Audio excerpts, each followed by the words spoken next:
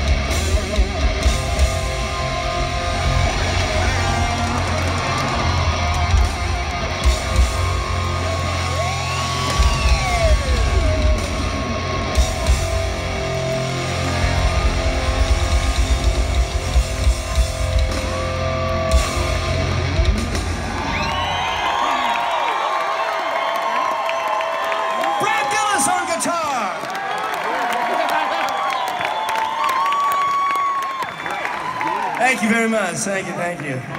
Hey, come on, we have fun playing those songs. Brad, you're some bunch of 14-year-old metal dudes. How many of you 14-year-old metal dudes were with Ozzy back then? Yeah! They're all not, it's half the audience who's probably at that show. They grow up, Brad. Yes, they do. We all do. How old are you now, Brad?